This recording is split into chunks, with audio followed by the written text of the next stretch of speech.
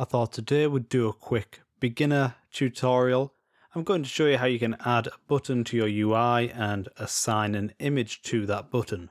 So the first thing we're going to do is we're going to unlock the canvas here. We're going to click this little pencil icon. You can also hit F4 on your keyboard to toggle this button. We're going to right click, we're going to select add new button. And let's zoom in a bit here. So here is our button, and this is the default appearance for buttons in HISE. I'm going to go to my desktop. I've got a folder here called demo. And in here, in the images folder, I've got an image called 6 state button. So if you're going to create a button image, it needs to have these 6 states. So it's going to have an off state, an on state, an off pressed state, so that's when the mouse is clicked on it, an on pressed state, an off hover state when the mouse is hovering over the button, and an on hover state. And you need to make sure each of these frames is evenly spaced, just like this image here.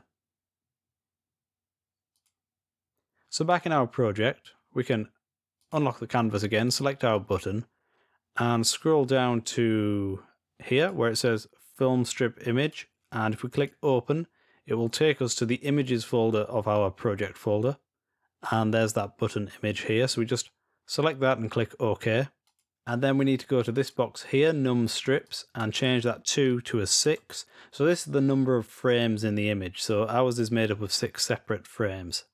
So I'll hit enter on that, and we can see that the image is not quite aligned, and that's because this button size does not match the size of the image. So let's just check the size of our image here. So we can see it's 200 pixels wide by 300 pixels tall.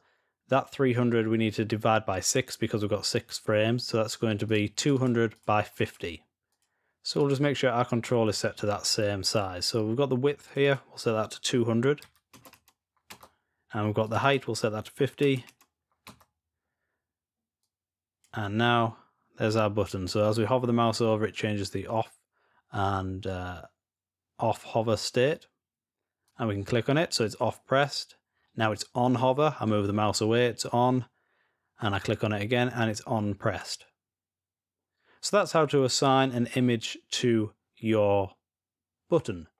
And one extra thing you can do, if you want to make this half the size, so it's 200 by 50, but let's say we want to make it 100 by 25, we can come down here and change the scale factor to 0.5, and now we get a button that's half the size, but the image has been scaled down. This is really useful if you're using high resolution images.